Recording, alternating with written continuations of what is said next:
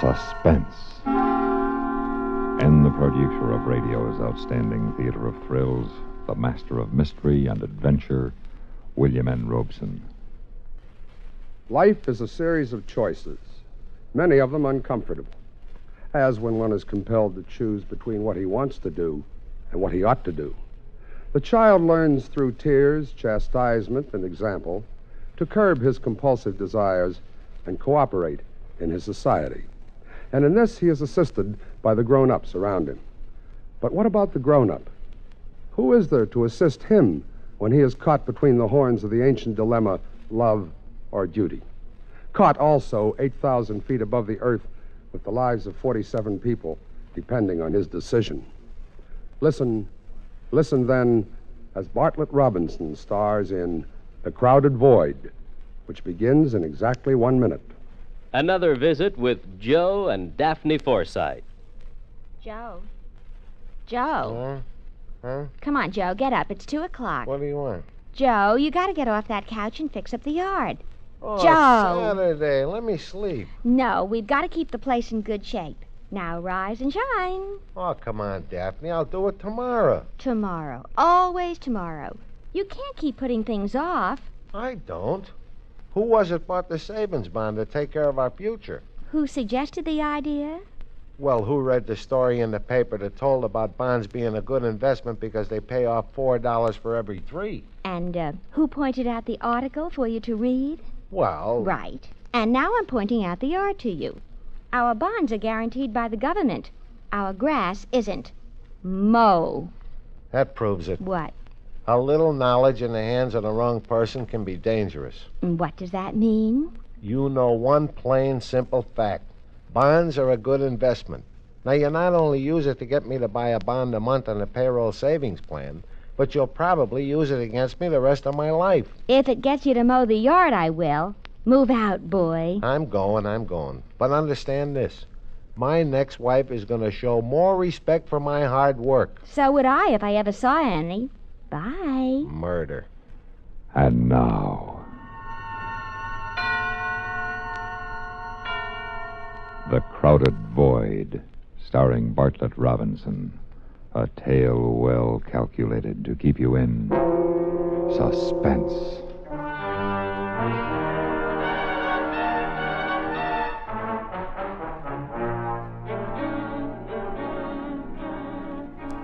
Your attention, please. Pacific Central Airways announces the immediate departure of southbound Flight 17 for Los Angeles. Now loading at gate number 2. I stood on the ramp at San Francisco Airport and watched my passengers string out to the plane. And the telegram in my jacket pocket felt like a sheet of lead. Usually it made me proud to think that these strangers would trust their lives to me in the blackness overhead. Tonight, I was scared. Hey, Sam. Yeah, Mel. I've got our Los Angeles weather. Oh, how is it? Not much better than it is here. Fog and drizzle, 500-foot ceiling, lowering, half a mile visibility, extreme turbulence. Whew. Anything else? Yeah, they got planes stacked up to 5,000 feet over L.A. International, waiting to land. Oh, brother. Dispatcher wants to know if you're going to cancel. Well, I'd sure hate to. I know. You heard anything more? No, not since the telegram. I should never have taken this flight. Oh, look, Sam, you didn't know when you left L.A. that she was... I shouldn't have left her. Well, there's no use beating yourself for it now. Yes, and there's no use bouncing around over L.A. with a plane full of passengers. Well, we'll cancel for a while and wait it out here until the traffic thins out Captain down Bradley south. of Pacific Central You have Sally Airlines. tell the passengers. Captain Bradley of Pacific Central Hey, that's me. Airlines. You have a long-distance call at the dispatcher's desk.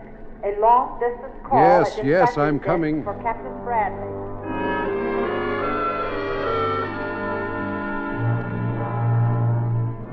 Will Northern Airlines passenger R.T. Eckler please report... Oh, here you are, Captain. It's Los Angeles. Thanks. Hello? Sam, this is Dr. Lambert. Yes, Doctor. You get my wire? Yes. When are you getting in, son? Well, I don't know.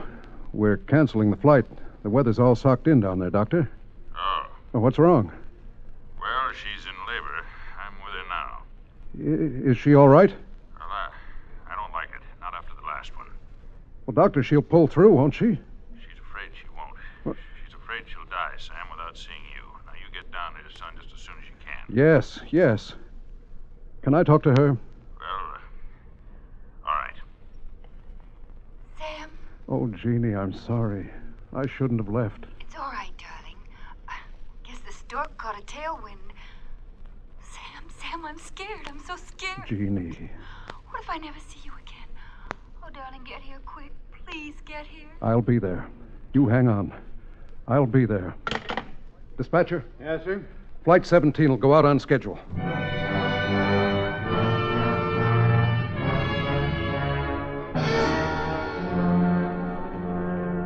This is the last call for Pacific Central Airlines flight number 17 for Los Angeles. All aboard, please. Hi, Sam. Is we is or is we ain't? We'll go, Sally. Where's Mel? In the cockpit. Sam, would you stop and talk to the woman in seat 11 with the baby? Hmm? Oh. All right. Why, first flight? Yes, she's terrified. Her name's Gordon. Okay. Oh, pardon me, sir. Excuse me. May I get through, please? Well, Mrs. Gordon? Yes? What's this little character's name? Hi there, Butch. She's a little girl, Captain. Her name's Nita. Yes, she sure is cute. Hey, Nita. She likes you, Captain. Do you have children? No, not yet. My wife's expecting now. Oh? She lost the first one. Hey, look at that yawn. Yes. She's not about to let an airplane ride interfere with her sleep.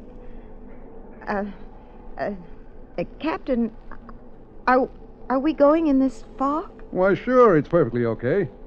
Well, good night, Nita. You sleep tight. Oh, Mrs. Gordon. Yes? Don't worry. All right, Captain. And thank you. You bet. Now, Sally, Yes, sir. come on forward, please. You're right. That woman's scared to death. Keep an eye on her.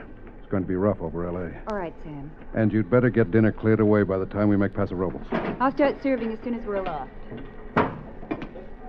Sam, The dispatcher's on with the 9 o'clock weather. Oh, hand me my headset, huh? All right. Bakersfield reports ceiling 500, 1 mile visibility. Los Angeles weather. Los Angeles International now 300 feet, 1/4 mile visibility, light drizzle. Situation deteriorating, extreme turbulence. This is Pacific Central. Not so good, Dispatcher. Sam. You're going to cancel? Nope. Let's crank 'em up. Well, whatever you say. Number 3 prop clear. Turning number 3.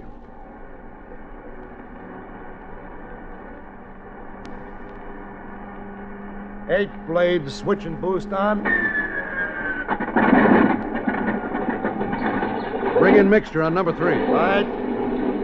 Number 4 clear. Clear. Turning number 4. Pacific Central 462. This is your dispatcher. This is Pacific Central 462. Go ahead. 462, San Francisco Center advises possible delay over Los Angeles due to weather and extremely heavy airway traffic. Do you wish to cancel? Sam, you catch that? Tell him negative. We're going. Negative. 462 departing on schedule. Out.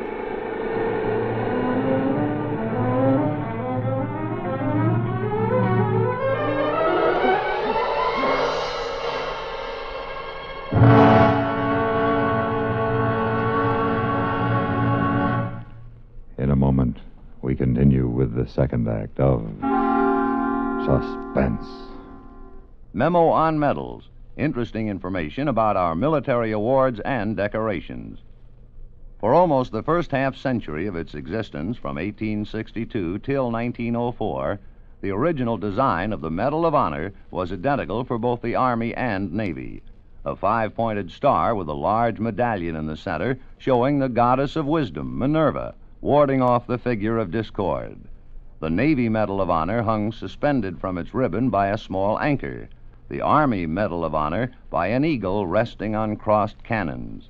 Originally, the ribbon was the same for both branches of service. 13 vertical stripes of red and white topped with a blue border.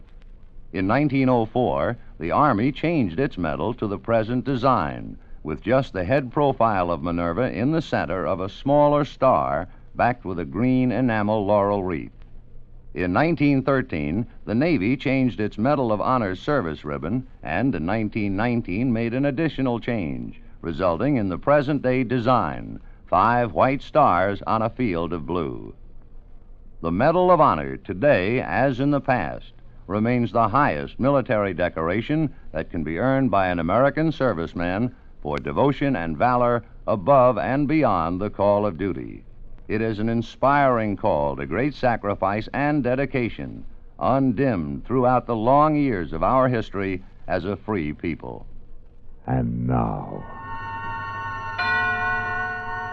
starring Bartlett Robinson, Act Two of The Crowded Void.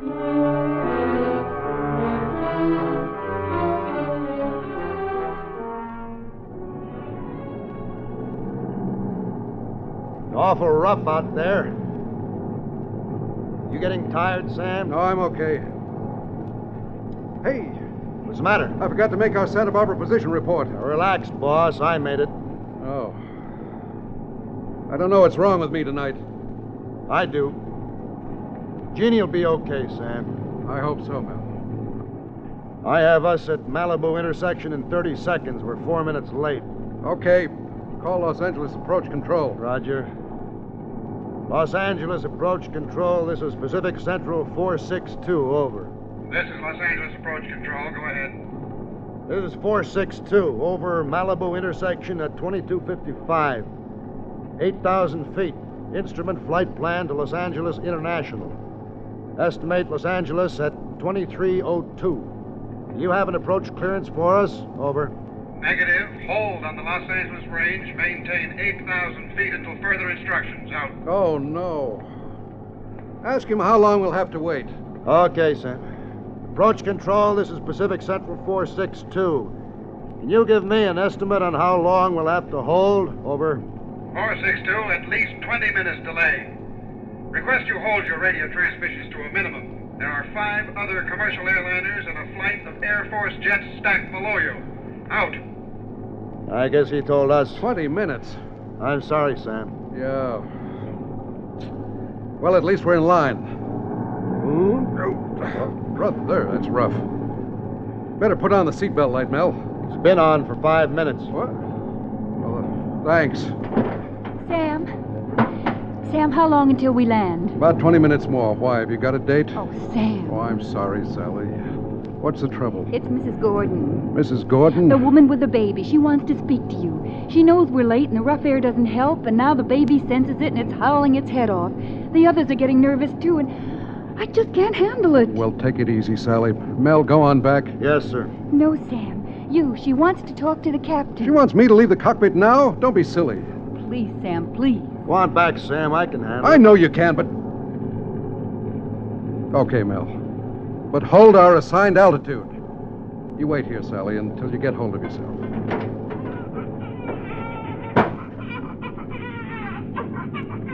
Well, here, what's this? Now, what's the matter, Nita? What do you suppose is the matter? She's scared to death.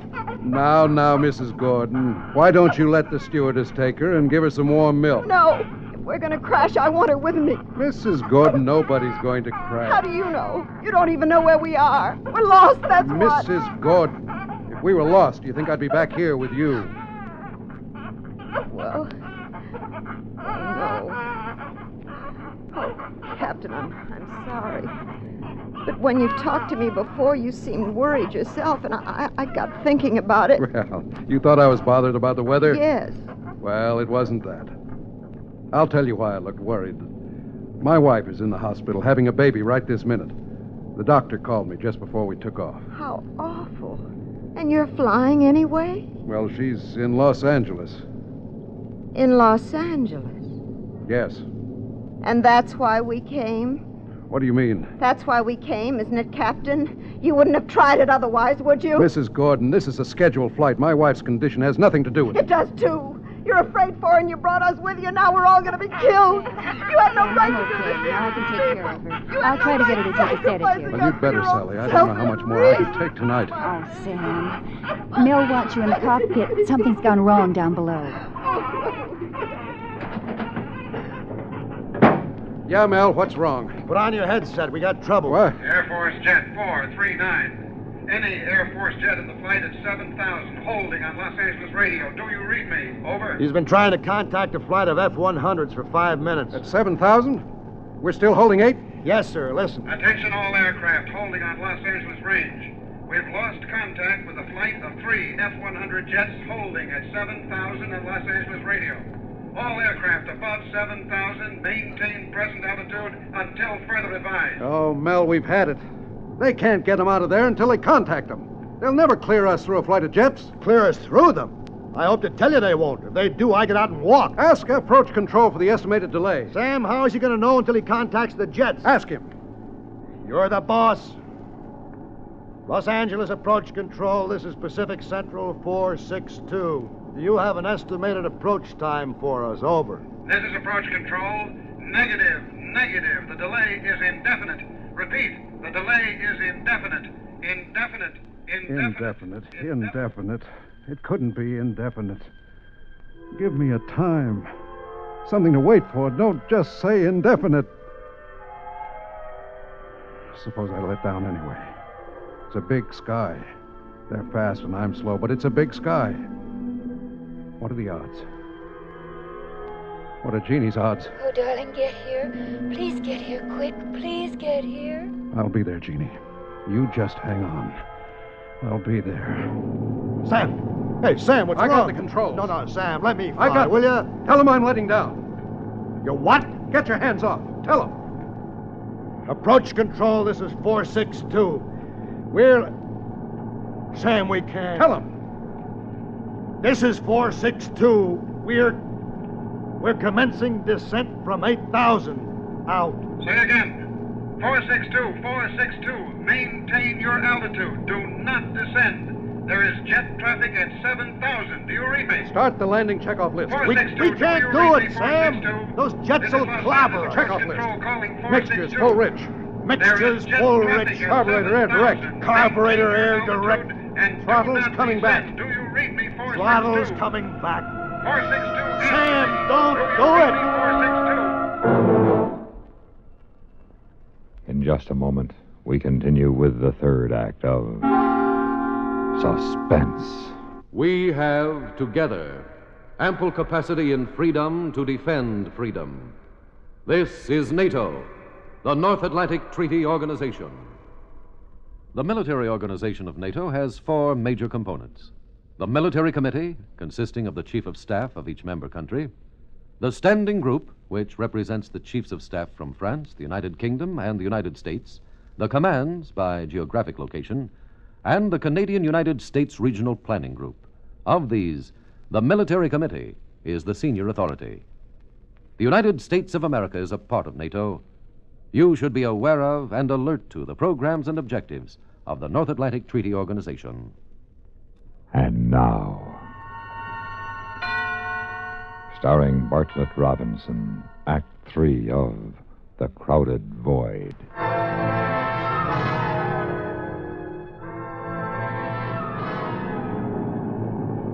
Air Force Jet 439. Any Air Force jet at 7,000. What's our altitude? There may be traffic 7,500 feet.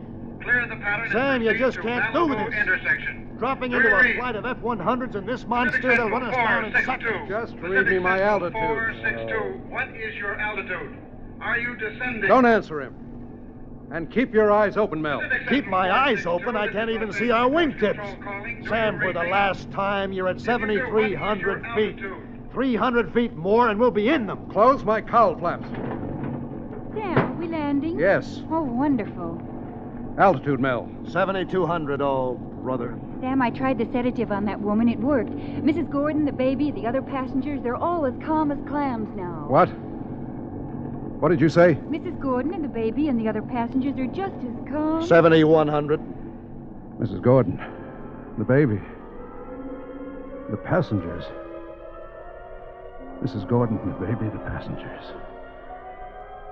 47 human beings. 49, counting Mel and Sally. They're depending on me. And I'm gambling their lives. Down there somewhere beneath those lost, screaming jets, one human being depending on me. The odds? They're too great. Mel! Yeah, Sam? Give me climbing power, quick! Bringing in climbing power. Let's get up out of here. Oh, let's get up out of here. Altitude 7150. Climbing. Whoa! You hear that, Sam? Yes, I heard. Jeannie, darling, hang on for a little while longer. Hang on, Jeannie. I'll get there as soon as I can.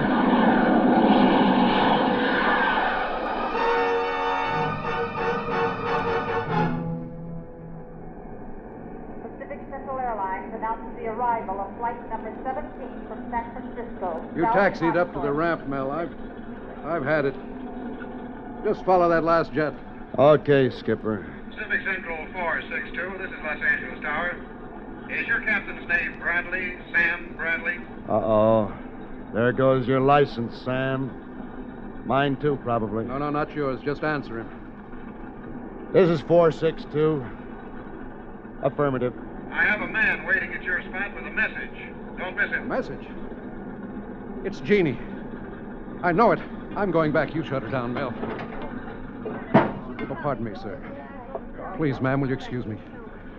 Move, will you, please? It was a nice landing, Captain. I'm sorry. Let me through, please. Hey, you from approach control? Yes, Captain Bradley. Yes. Captain, I'm sorry I blew my top at you on the radio. Everybody's jittery tonight. We thought you said you were letting down. Look, there's a message. They said you had a message. Oh, yeah, the hospital call. Yes? You got a little boy.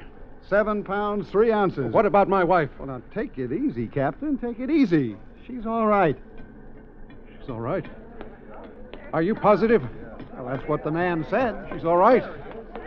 Sally, she's all right. Oh, Mrs. Gordon. She had a little boy, and she's all right. Oh, I'm so glad. You were frantic about her, weren't you? Oh, God, I guess so. Yes, and I had to be so silly. I'm sorry, really, I am. No, Mrs. Gordon, you were all right. No, I wasn't. But I'm glad we came. Yes, Mrs. Gordon. I'm glad you came, too.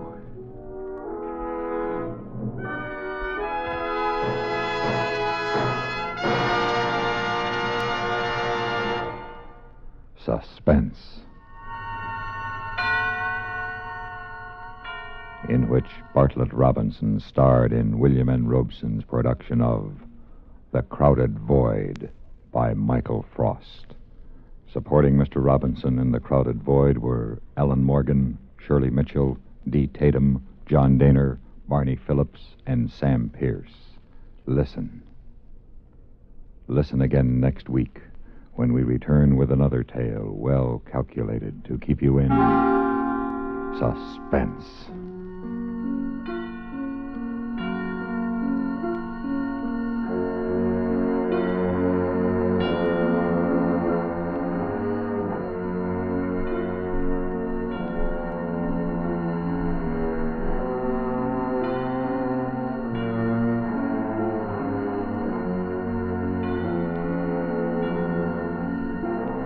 Suspense has been brought to you through the worldwide facilities of the United States Armed Forces Radio and Television Service.